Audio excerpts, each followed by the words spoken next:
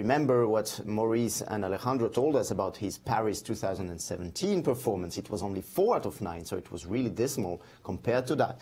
The game has started. This is Carlsen against Amin, and there is another great, perhaps even more important game today in this first round. This is Wesley So against Vachier-Lagrave. I mean, the first game, the first blitz game of a day is always so important because it allows you immediately to feel the temperature for the players themselves as well. Are they in good shape? Does it flow? Do moves come easily? And remember yesterday we saw Magnus Carlsen against the same Bassem Amin struggling with his time, and you know, he himself felt it, I think, immediately, that he wasn't really in the right rhythm. He got nicked a little bit there by Bassem in the very first game. No real winning chances throughout. And it just sets the tone. Even a little bit of luck that is involved in these blitz games. For example, Maxime against Wesley. So that set the tone for the day. Maxime could have easily lost that game against Wesley. And perhaps Wesley could have strung a couple of wins together. Maxime perhaps wouldn't have that impetus that he had. But that's not the way it went. He let that win go, led Maxime back into the game, and eventually even won. And Maxime just started on that roll. Let's see if Magnus can start his day off correctly, beating Bassem. He's playing his favorite Briar defense. He's already used it before in this event. It's an opening that has been super solid for so many years, but not really fashionable among the top players, I would say, for quite a while now. Yeah, it's true. And we have Carlsen with white today. Yesterday he was black against Amin. And in a way, Amin chose a setup which was rather closed. The position, the pawn structure were really closed, and there was not really anything Carlsen could do. And then came this second round, as today actually, this second round, without anticipating, of course, but the next game is going to be crucial because this is going to be Maxime Vachier-Lagrave against Carlsen. So if Carlsen should win against Maxime in, let's say, half an hour from now, the tournament is basically over. I mean, we know the winner. There is no question about this. Yes, but before that, we've got this game against Bassem. Now, looking at this position, Yannick, it started as a Spanish, as a Royal Lepers, and we have this Benoni kind of a structure now on the board. Exactly. You know, Black has gotten that A6, B5 that he strives for. White is obviously aiming for a very successful E5 break in these positions, trying to time it well. You're right. And Bassem Amin is doing a good job putting pressure against this pawn D5, because you've just mentioned that E5 is a very thematic pawn thrust for White, trying to open the game, creating perhaps a passed pawn later on the D file here, but with the pressure put on this pawn by the black pieces, it's not going to be easy for Carlsen to push E5. But, okay, sometimes you can do it and even sacrifice a pawn. It's not completely impossible. For the time being, he decided to play B3, and the Egyptian player is actually taking more time. Straight it off on A4. So, and taking back here. That operation is an invitation to occupy this open file for Magnus Carlsen, which he certainly will do in a It feels you needed a specific idea when you took on A4. I don't really like opening the B file precisely because of what you guys are saying. White has the upper hand in occupying this open B file right now. And he does it immediately.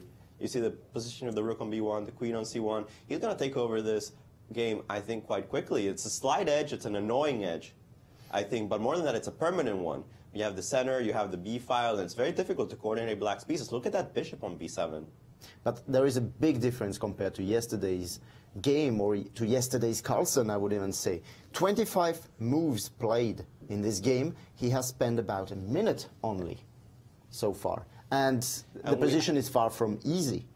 And we already have the first result of the day as Sergei Karyakin absolutely annihilated Vesseling Topalov. I just want to point out the final position of this game where knight takes f6 was played. Everything pinned, everything getting checkmated. You cannot even take here because after bishop f6, look at this pin. You cannot even prevent queen g7 checkmate. I'll show you exactly how this happened after the games are finished. But that was a demolition by Sergei Karyakin over Vesseling Topalov. Yeah, we shouldn't forget that Sergei Karyakin has been world champion in Blitz. So yesterday he had this kind of day, semi-shade, nothing special, but he can pull it off and he can score something amazing as well. I mean, he's capable of that. But let's go back to Magnus Carlsen against. So what Bassem wants to do here is to try and trade minor pieces on the e5 square and also challenge the b file, because that's where white could be dangerous with bringing the rook to b8.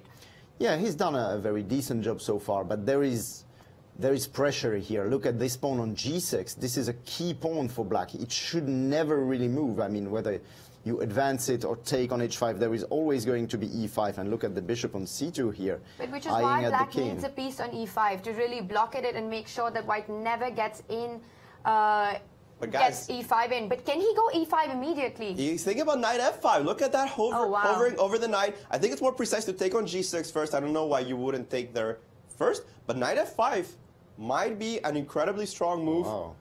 Show us the point after pawn takes. Pawn takes, pawn takes. The activation of the Ruy-Lopez bishop, that bishop on c2. Every grandmaster knows this, how powerful this guy can be. The rook lands on e6. f6 will be pushed. That king on h7 is not going to survive. I think Magnus is just deciding whether he wants to take first. He's seen the idea. You saw it when the knight... Yeah, knight f1? No, he goes the wrong way. Knight f5 was absolutely crushing. Well, after taking on g6. Remember the game yesterday against Nepomniachtchi? He had his opponent on the ropes with an attack.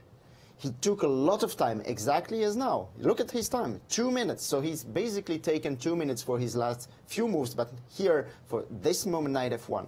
And I think the point of taking on g6 first was that you have this square of e6 for the rook in that line that we saw.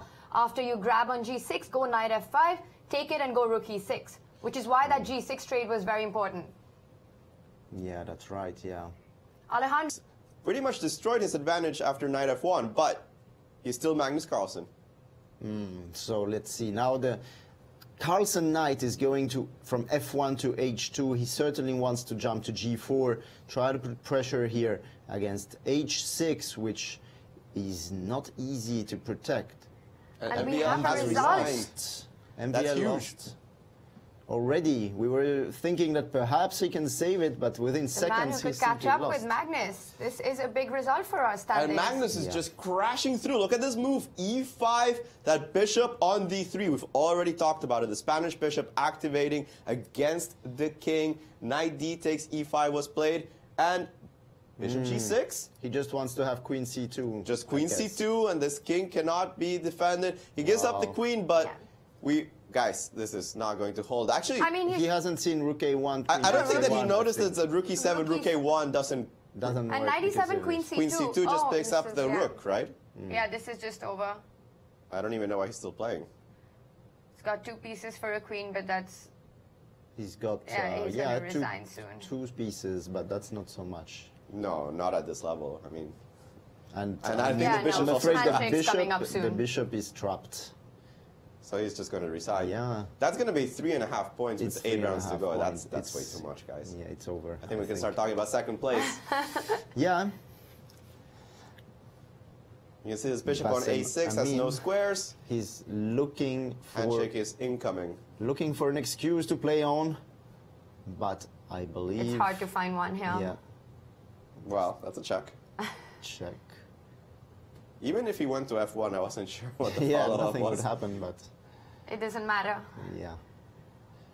Well, eventually this maneuver, knight f1, knight h2, was not the killer blow immediately, but it proved enough. White's pressure was strong, and he basically did not spoil too much with that, at least. He kept his chances, and, you know, it's very difficult to be in this situation for black. You have to defend. There are many threats. You can see Magnus is quite surprised that Bassem is not resigning already. We all are, but we're kind of it's waiting his for full his right resignation to think and take his time before before eventually reaching with her hand, his hand. Yeah, it's strange. And All right, we there have go. it. And let's take a look at this killing blow between Magnus Carlsen. Looking for an excuse to play on, but I believe... It's hard to find one here. Yeah, Well, that's a check. check.